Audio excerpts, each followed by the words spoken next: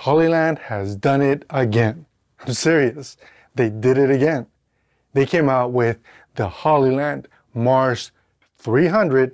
Yep, that's not new, except now it's the 300 Pro.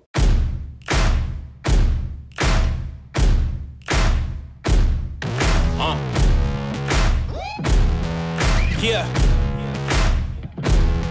Siege. Riley. Taz. Yeah. Set me free and give me death. There ain't no other choices. There are actually 3 different versions of the Mars300 Pro. There's the standard version, which is the one that I'm holding here. It's got built-in antennas. Then there's the enhanced version. And the enhanced version has actually removable antennas. The advantage to that is that you can use that set in a much more complex environment. So something that has a lot of different frequencies, you will want to use the enhanced version. And then of course, they have the solo version. And the solo version allows you to go directly from your camera to the transmitter. The transmitter then can hook up to your mobile device using Wi-Fi. So there's something for everyone with the release of the Hollyland Mars300 Pro wireless video transmission system. So I've been using this system for a couple of weeks, and you might think, are these pre-production? And the answer is no. You can actually buy them today at B&H. So I'll be sure, in case you're interested, I'll be sure to put the links in the description so that you guys can check out the different prices as well as the different models at the B&H website. So what is new with this Mars300 Pro and what makes it a pro system? So let's start with the actual build quality. Both the receiver and the transmitter, the entire housing is made out of metal. The only part that is not metal is where the antennas are actually hiding. So this is some sort of hardened plastic, but they feel incredibly robust. It is really, really well done. What else makes this pro? Well, you can have up to 5, not 2, not 3, not 4. You can have 5 of these pairs on set at the same time. That is a huge plus. So for me, one of the big selling points and reasons why I would consider this a pro type system, and keep in mind, it's got latency. So it isn't zero latency pro system that you can use to pull focus, but it is pro enough to bring on set so that I could give to a client, to give to costume or a director, anyone who is not going to need to also make changes on the camera itself can actually benefit from monitoring from a system like the Mars300 Pro. For me personally, I like to go from the camera to the transmitter. And then also, I tend to use a reference monitor regardless of the camera that I'm using. Or if I'm out in sunlight, I like to use an EVF. Now, thanks to the loop out function of the HDMI, I can actually do both. I can send off a wireless signal and still have my own monitoring solution as I'm operating the camera.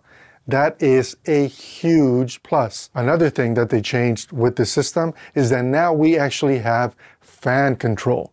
So we can choose whether we want the fan to run on auto, which generally is kind of high, or we can go with the default setting, which is low.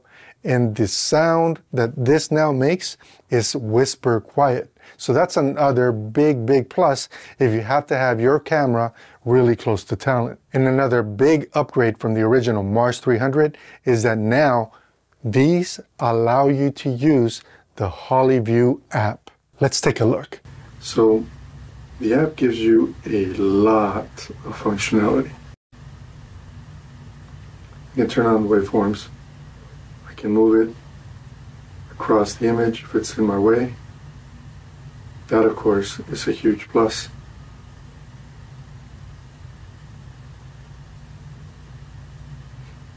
I can turn waveforms off. I can turn on the histogram if I'd rather use that as a scope. And again, I can move it out of my frame so that it's not in the way of my actual shot. Turn that off. I can select focus peaking, and as you can see here, it shows me what's actually in focus or not. the focus peaking for me is not as accurate as I'd like it to be, because as you can see here, the lens is all sharpening up, and that in fact is not in focus. The only thing that is absolutely in focus are my Hollyland antennas on the Mars X. So, you know, keep that in mind as you're using some of these tools. And turn on zebras so we can see what potentially is about or can overexpose. And as you can see here, I can set my threshold levels to whatever I want. So a good thing to do is to set the zebras to whatever your skin tone IREs are, so that you can know when you're at the correct exposure if you're choosing to use zebras. Of course, you can use it to determine if you're going to blow out highlights too or not, but that's the way that I use zebras. You can also change your frame. If you press and hold it, you can see here that it allows you to set up a number of different frame options. You can also decide what color you want the frame to be. Personally, I like mine white, and then you can set the transparency to whatever it is that you'd like. I like usually to keep it at about 25%. Turn off frames, turn it on, and there we go. You can also do magnify, which is really slick because it allows you to magnify over any piece, and as you can see here, this is what's tack sharp, whereas my lens is not. The magnify feature comes in clutch if you want that extra boost of confidence that your critical focus is set correctly. That's a big, big plus for this app. I really like that. Then we have false color. And if you press and hold, you can actually see what the readout or what the values are for each of the different colors. That's something that we don't get in a lot of different monitoring tools, and I'm glad that they included it in this app. Then you got monocolor, which I don't use red, but I do use blue, because this allows me to see if there are any areas in the shot that have noise. So that's the big plus there. And of course, you have the ability to load your own LUTs. For me, another massive improvement with the Mars300 Pro are the power options. I can now actually use a Sony style battery, just like the original Mars300, or I can actually now power using USB-C. That means I can keep a very small footprint. In fact, so just for comparison's sake, here's the size difference when compared to my iPhone. Obviously, the iPhone is a lot thinner, but if I don't have to add a battery and I can actually power this with USB-C, I am shrinking my footprint. And also, I am reducing the number of chargers that I need to bring with me while on set. That's a big plus. Just like the rest of the Hollyland products, you turn these on and they pair automatically. The menu system is incredibly easy to navigate. You get a little toggle wheel that you can go up or down and also then push on it. And when you push on it, it behaves as an enter button. So it makes it very easy to go through the menu system. Let's talk about range. Here's a little BTS, but basically this is the Mars300 Pro hooked up to a Canon EOS R. And we can see here what the picture is, right? There's the camera. This is what we're going to try and grab. And now here I have a Ninja V with the actual receiver. And let's walk around the office and see if we can go around the office without actually dropping the signal. Still fairly close. Let's keep walking.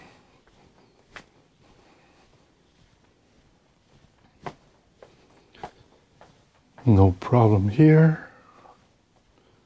Maybe if we go all the way to the back, put some more walls between us.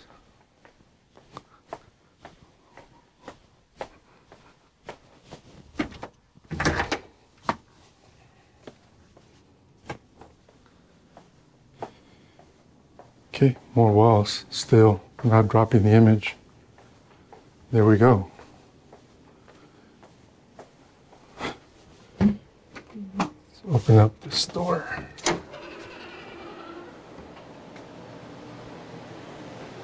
Okay, so I reached the other side of this building. If I go in here, it's going to be the garage.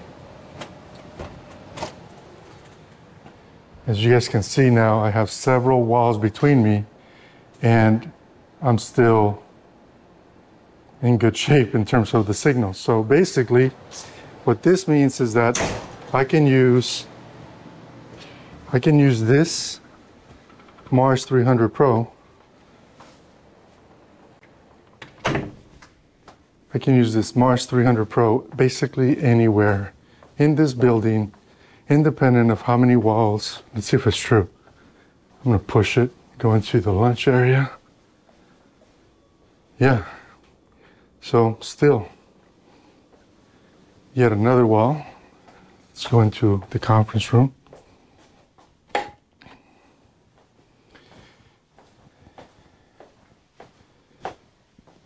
Well,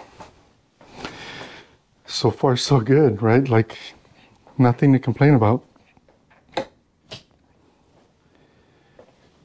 And if I go out here,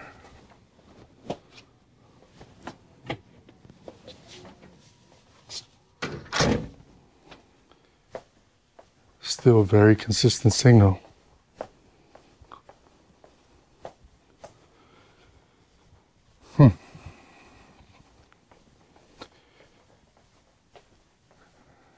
No problems.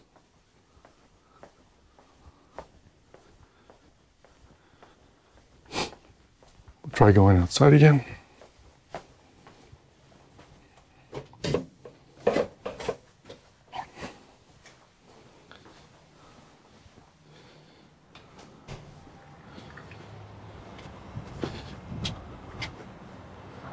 All right, so I'm outside.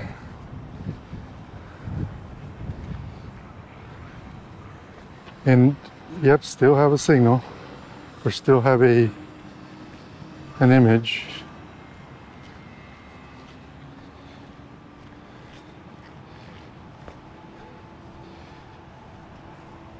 So basically, along this entire property, I don't have any issues with interference, drop signals, and we just dropped. So we just dropped, and there's a studio building. I have to be at least 400 feet away. See how quickly it connects as I begin to walk back here. And of course, we got obstacles, right? This is not line of sight. Got several vehicles in the way. Dumpster. There we go. We got the picture back. So I think the performance on this unit is exceptional for what it is. So let's try that same test, except this time we're going to use the mobile app. So this is my iPhone. So this is my iPhone. And we're going to see if we can actually do or replicate the same type of connection consistency that we got from the receiver. So same setup. Now let's walk about, see kind of where we end up.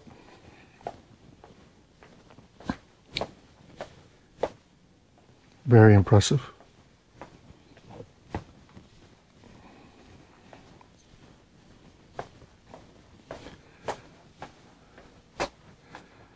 No issues.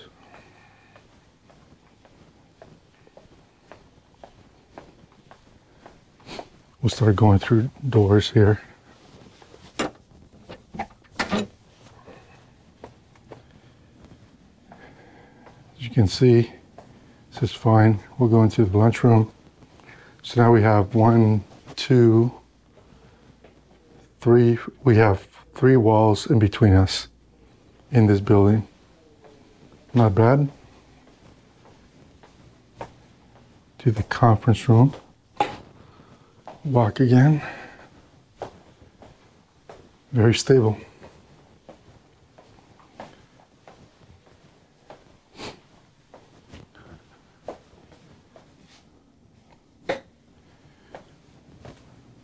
Try and go all the way to the end of the building here.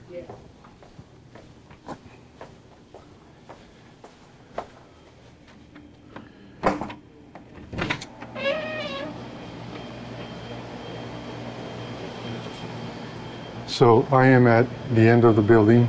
There's nothing left here. There's the hallway, and I just dropped. So the Wi-Fi app, likely because of the number of walls in between us, let's see if it reconnects, because it was fine here.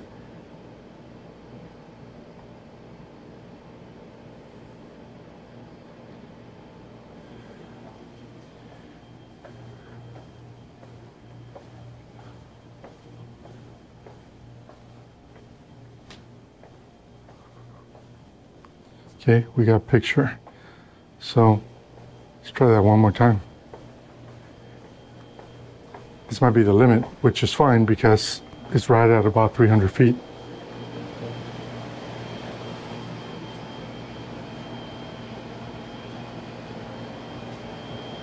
Okay, there's the hallway that we just walked down and disconnected. So yeah, right at about 300 feet if I have to go through multiple walls. So what about latency? So here's an example of what latency looks like when using the Mars300 Pro. And I'm going directly from my Canon EOS R into the transmitter, and then of course, this is the receiver going straight into my small HD monitor. So you guys can get a sense sort of what to expect in terms of latency. And also, you can very clearly see why it is that I'm basically saying this is a good system for anyone who is not needing to pull focus. Anyone else on set, it doesn't matter if it's a client, if it's a director, if it's a producer, or anyone else, as long as they don't need to pull focus, this system, in my opinion, is a very good value. So now that I've gushed about the Mars300 Pro, what are some of the things that I wish were a little bit different? I'm going to tell you, for me, the app itself is very, very powerful. I wish some of the features in the app, like focus peaking as an example, would actually be a little bit more accurate. So from a confidence standpoint, if that is how I'm going to do my monitoring, and those are the tools, then I would expect that if you're going to put Pro in the name, then the tools themselves are, you know, that accurate or much more accurate than what it is that I've noticed they are. With that said, other than focus peaking, I really haven't seen big discrepancies between the app tools and what it is that I can get out of my small HD. But as I said, if the tool is going to work kind of okay, then maybe just don't put it in. That way no one ends up making a mistake on set because they relied on a tool that maybe required a little bit more calibration. One other item that I wish I had a little bit more control over is the actual fan speed.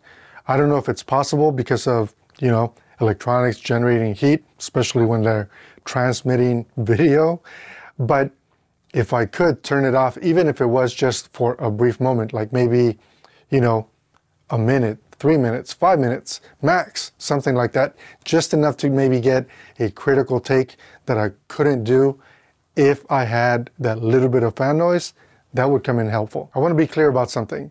I'm being incredibly nitpicky here because I'm having a really difficult time finding issues with the Mars300 Pro. I'm standing literally right next to the monitor and the receiver. I can't hear it. So this fan noise that I'm talking about, I have to look for it so that my brain can register it. That's how low it is.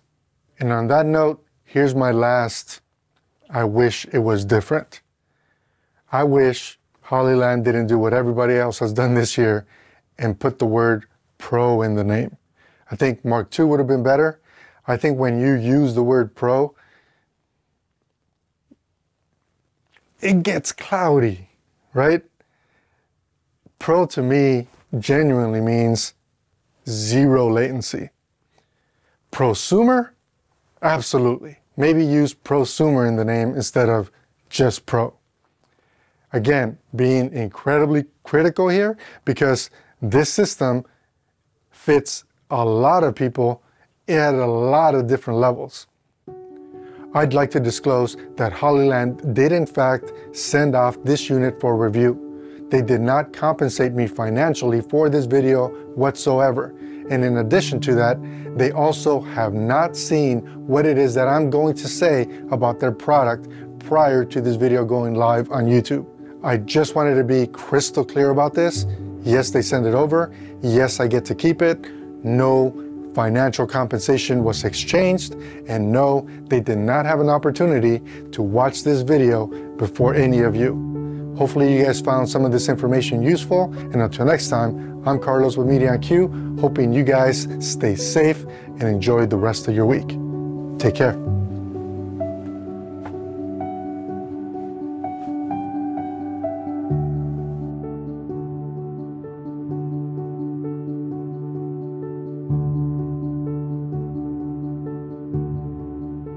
So let's get real for just a quick moment. Would I recommend the Hollyland Mars300 Pro? Yes. If you're a content creator, it works. If you're a YouTuber, it works. If you need to be able to monitor a high angle like on a jib or a top-down type shot, absolutely, it works. The range is good enough for the majority of the productions and definitely just about every YouTube video that I've ever put out. So I think this system is going to make a lot of people really happy. And the flexibility of being able to monitor on my iPhone, that's a huge plus because I can bring either an iPhone or a tablet and hand that off to a client and get to work so that they're not crowding me.